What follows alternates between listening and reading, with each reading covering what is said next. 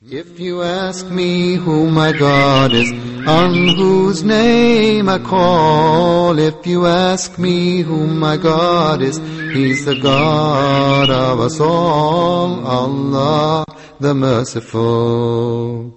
If you ask me what my book is that I hold in my hand, if you ask me what my book is, it's the Holy Quran, the Holy Quran. Assalamu alaikum and peace, and welcome to this episode of Misconceptions. My name is Muhammad Hashim, and with us in the studio today we have Yusuf Estes. Assalamu alaikum. Wa alaikum salam rahmatullahi barakatuh. We also have in the audience, our studio audience. Assalamu alaikum. Wa alaikum salam rahmatullah. In this episode of Misconceptions, we are talking about scholars, ulama, and the many misconceptions surrounding scholars and who they are and what they do. So where can we begin our conversation actually? First of all, let's take the word itself. Scholars is an English word related to the word school, scholarly, but that's about it. Let's move now to the Arabic word that we're talking about. The word we're talking about in Arabic is alim. The plural is ulama. Ulama. And alim is coming from the word ilm, and it means to know. These are the people who have knowledge. Knowledge based on Islam. That's the kind of scholar we're talking about. Not just the scientists in general, but the scholars of Islam and what it contains. And with that, I think we should immediately go to our audience and see what kind of misconceptions have you encountered. People ask you questions like what, for instance? Yes, I have a question. What is a scholar? A short question. Okay. It's a simple question, but it's an important one, because what is a scholar? What are the credentials? Or okay, first let me tell you what a scholar is not. Okay. Me, I am not a scholar. I've never said I'm a scholar. If anybody said that, shame on them. I didn't say that. What I do personally is call scholars, talk to scholars, go to their places, sit with them, read the books with them, and make sure that I understand from somebody who's in authority to pass knowledge, just like you would with a professor, any teacher, somebody who has knowledge. This is very, very important. If you rely on dreams, impressions, and visions, it may or may not be correct. But at least when I go and talk to these people, I can get a much better perspective on what's happening. And that's all I do. I try to put it in simple English. Now let us come to what is a scholar. First of all, a scholar of Islam must know the classical Arabic language. That's called Fusha. This is the language of the Quran. It was the language of Muhammad, peace be upon him. And it is a language still alive today, although most Arab countries have a form of it, of their own dialect that they use. But all Arabs recognize the Quran and its authenticity in the classical Arabic language. So the next thing is to memorize the Quran. A scholar memorizes the entire Quran, or at least most of it, and knows about it, how it came, and what was meant by what is said.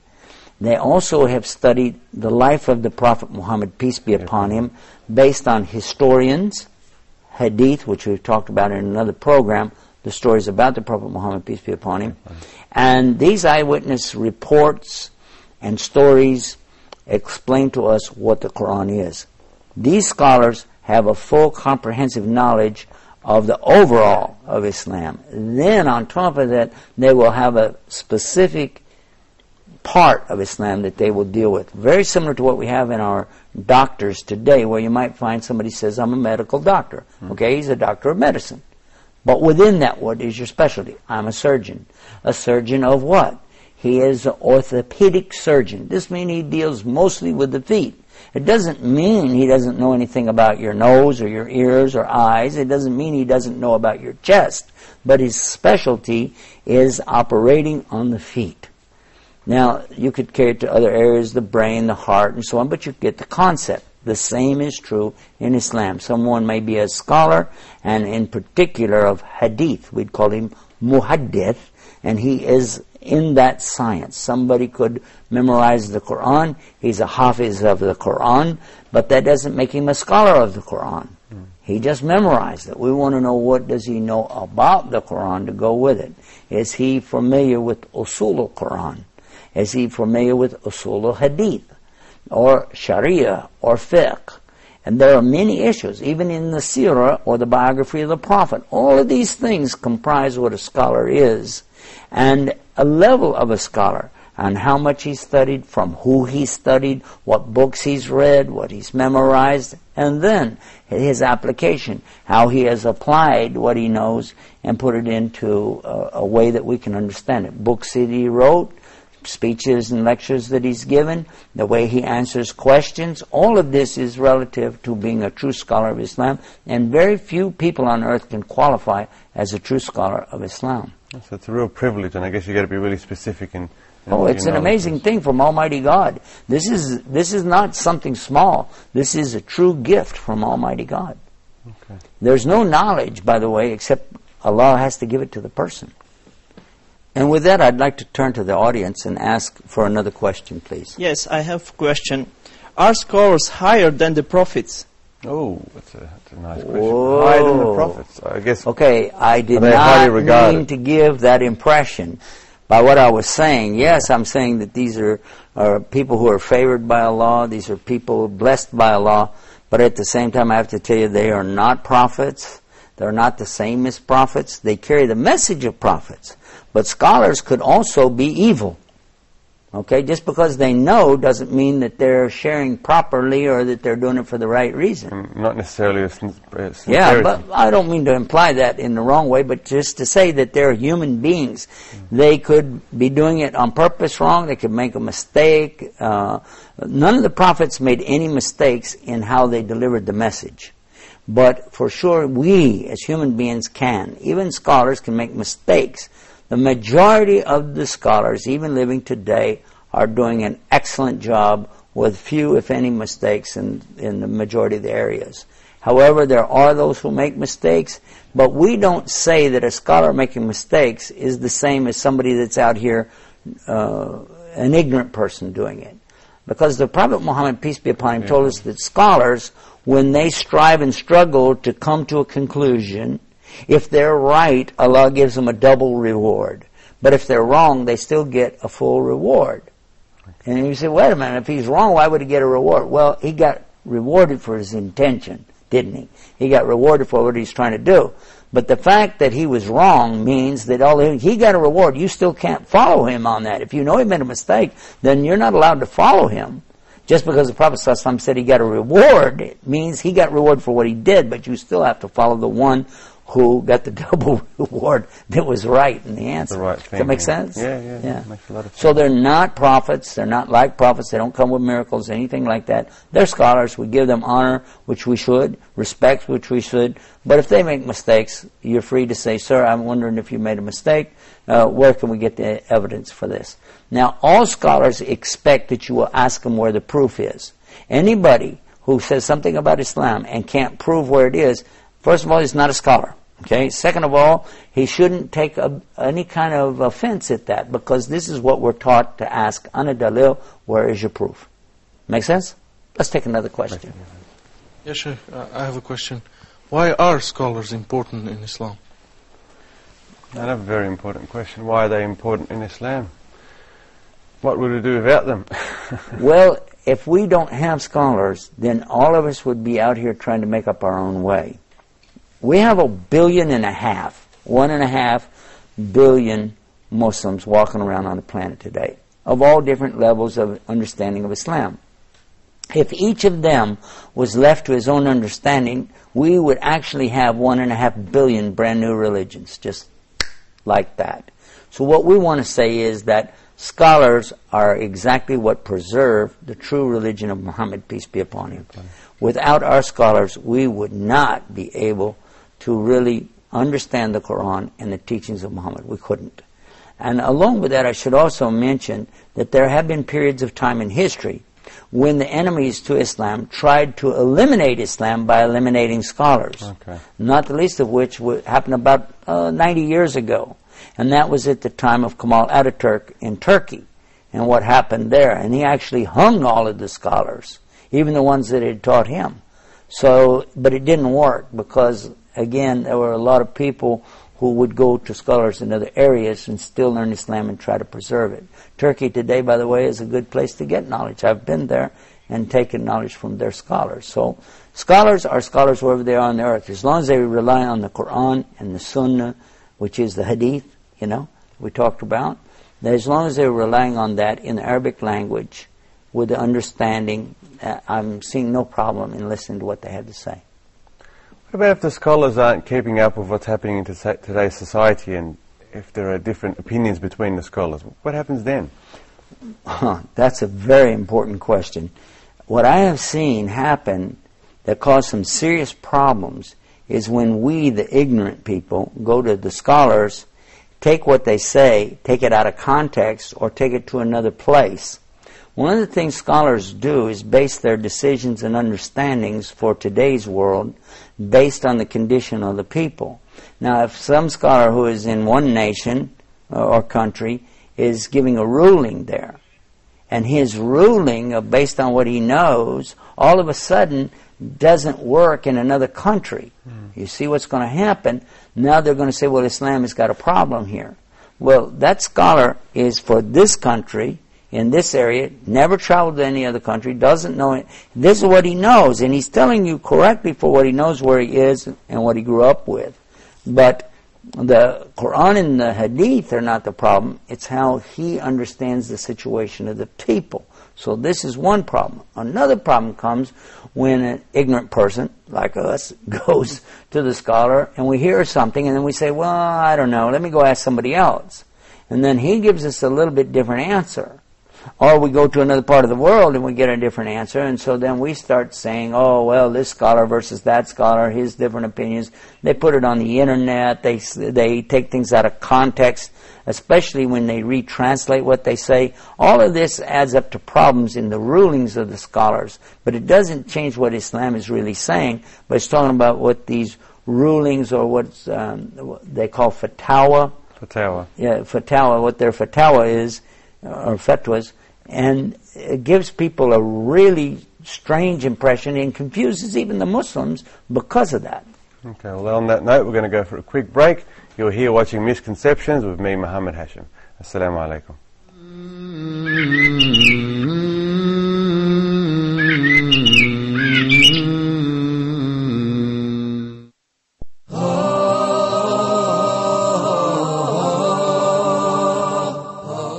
Hopefully we'll discuss some tips on how to increase the ability of getting the dua or the supplication answered. Allah delays giving you what you want and gives you a reward that is equal to that or better in this life or in the world to come, forgiving your sins and giving you good deeds. We're going to look at some questions that we've asked some of our brothers on the street. We asked them, should Muslims have a dialogue with other religions? We're going to need some stability. So it doesn't matter where we live, we need to care for those ones, to give them the rights that Allah gives. This life is not the eternal life. It is a test. Particularly for the youth of today.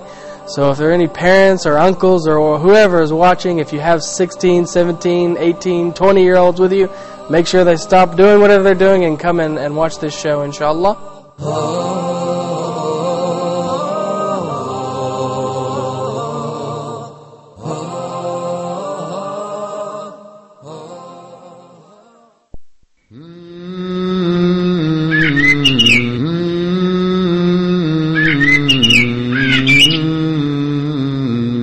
Assalamu alaikum and welcome back to Misconceptions. Our misconception for today, all the misconceptions about the scholars. So where can we continue our conversation about who the scholars are and what people perceive them to be?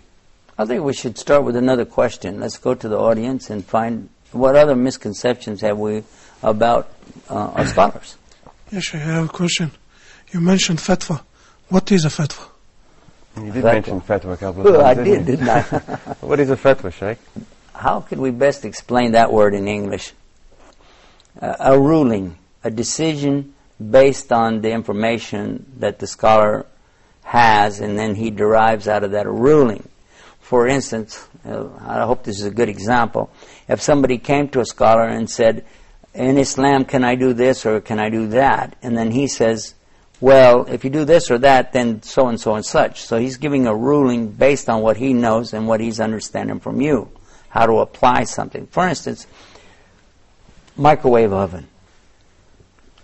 Somebody comes and says to the Sheikh, can I cook my food using microwave? Because at the time of Muhammad, peace be upon him, there was no such thing as electricity and nuclear energy and all the rest of the things that we see today. Is this something haram? Am I doing something wrong to my food? Forbidden, in Islam. And the scholars say, well, tell me more about microwave. What does it do? Is it nuclear energy? No. It's just changing the way that molecules move inside the food, heats it up, and blah, blah, blah. And he said, I don't see any problem with it. Okay. Then that's his ruling. No problem. Go ahead. Simple as that. That's his ruling. And if he goes to another, say, scholar, and it's completely different, that's where I guess that's where the arguments begin. And yeah, because confusion. Maybe another scholar said, he thought maybe they're using something in there that is a forbidden process, or he thought maybe that there was something in there contaminating the food, then he might rule the other way. So it needs to be that he has a clear understanding of the ahwal or condition. Because if he's a scholar of Islam, he knows the Quran, he knows the Sunnah, he understands that. But these other things he may not understand very well. So he needs initial clarification from the person, and then he can work on it from there. I think we should also realize that there are people out there who are giving the scholar status to people that are not scholars. Very often I hear people come to me and consider me as a scholar in that area, and I'm not. I never said I was. And they'll ask me, what about this, what about that? Then they're disappointed when I say, I can't answer your question. They say, well, I thought you know this and you know that. I say, for me, I do know some things, but I'm not going to give it to you. I'm going to tell you to go to the place I got it from. And that's only fair. Because unless I could confidently say, yeah, I'm a scholar of Islam to myself, and I know where the sources are, then what am I doing? I'm going to just stick my neck out for what? I don't need to go to hell over something like that. That's a big responsibility, isn't it? You've said it, and that's it. Look what Islam is teaching about scholars. The first people to be thrown in the hellfire, of all the people on the earth, the ones that will be used to start the fire of hell, will be the scholars of Islam, who preached it but didn't practice it. That's scary. That's very scary. Very scary. There's other hadith along the same line, but suffice to say, it is too frightening for me to even open my mouth. I say, I don't know, and here's who you can ask. And I don't know, but go to this website, or read this book, or that book. And when they're done, they might come back and say, well, you knew all along. I say, well, for me, I know, but not for you. Yeah. You need to know. So that's what I recommend. I always recommend learn Arabic language, study Quran in Arabic, study Hadith in Arabic, sit with scholars. You've heard me say it on every program practically. Go to the sources, go to the sources, go to the sources. That's the only way to do it. Let's take another question from the audience. Yes, brother. Go ahead. Who give the fatwa? Who gives the fatwa? So who's in charge of giving a fatwa? Who's qualified? Who's qualified? That's the word, yeah. Qualifications for a fatwa will depend on the nature of the fatwa. I can give a fatwa, even though I'm not a scholar. If the fatwa is very simple. For instance, somebody said, this person would like to be a Muslim. Okay, can he be a Muslim? I said, okay, tell me something about him. Well, he believes in Allah, he believes in the messenger. I say, does he have any other religious ideas outside of Islam? Nope. Totally in line with Islam. Does he want to be a Muslim? Yeah. Then, yes, he can be. There's a fatwa. That's a fatwa? Yeah. Okay. But it's not much of one, is it? It's pretty obvious. You give me all that stuff, and anybody could see that what the answer would be. Yeah. But as far as a real serious fatwa, dealing with subjects such as types of vocations people could pursue, careers, education, things like that, I prefer to have somebody come in and let's look and examine. When you start talking about the things you can ingest, whether through breathing or consuming food, and what's halal and haram, or the forbidden and the permissible, I like to go to the scholars, even if I know, just so I can verify and ask, where is this hadith, where is that ayah? Then when I see it clear, then I can go, all right, he said it, okay, and he based it on this. I'm actually just passing it, the fatwa. I'm still not really giving one. So what process is it to put a fatwa together? Like, who do the scholars have to speak to or console before they... It's a combination of a lot of information gathered over a number of years. It's not something that somebody's really born with. It's not a magic thing. I saw something on the internet one time. They said a 7-year-old boy is a big scholar of Islam, that he wakes up in the morning and he can give fatwas and everything like that. That's nonsense. I don't care what he says. I don't care how he does it. This is something peculiar. This is something weird. It's not the way of Islam for the last 1,400 years. It's not something I'm ready to accept. I wouldn't care if he told me it was daylight and I could see the sun. I still wouldn't believe him, simply because there's too many weird things about the way this 7-year-old boy is bringing all this information. I did see some stuff on the internet about it, but then the clarification came that it was a setup, that they had this boy staging this and things like that. So there are criterion for scholars, and it does take time, and it is something that they collaborate with each other. There's two basic rules you must realize about Islam. That Islam is insisting on the Muslims being together as what's called a jama'ah, together as a congregation. Number two, and this is also very, very important, that they take opinion amongst themselves from this jama'ah and listen to the sources, Quran and Sunnah, and understand it. And then number three, that they have an emir that they follow, and when he makes a decision, that's it. So taking opinion from real qualified scholars is always good, and they do it collectively. These are just some of the basic principles and teachings. Okay. Have we any other questions today? Yes. What are the limits of fatwa? What are the limits of fatwa? The limits of fatwa. Okay, there's a good one. Immediately what comes in my mind about the limits of fatwa is that we have to remember that a scholar is not a prophet, something we heard earlier in the program.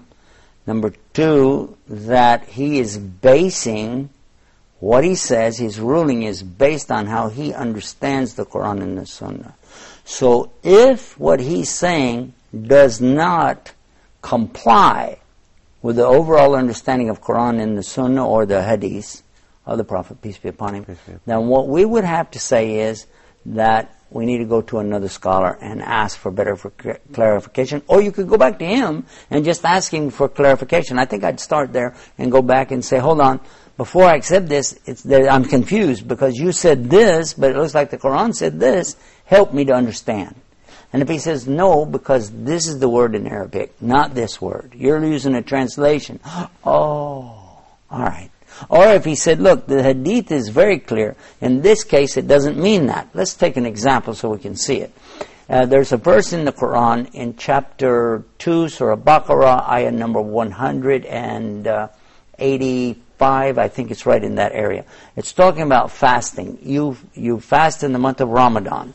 But then when the sun goes down, you can start eating and drinking and enjoying the intimacy of your wife and a spouse and so on. Now, it tells us to continue enjoying until you're able to distinguish the white thread against the black thread. A companion of the Prophet Muhammad, peace be upon him, actually took a white thread and a black thread, laid them out there, and then when he was watching in the morning for the sun to start to come up. And the sun was actually up. He could see, oh my God, look, the sun's up, and I still can't quite see either one of these threads. So he went back to the Prophet Muhammad, peace be upon him, and asked for clarification.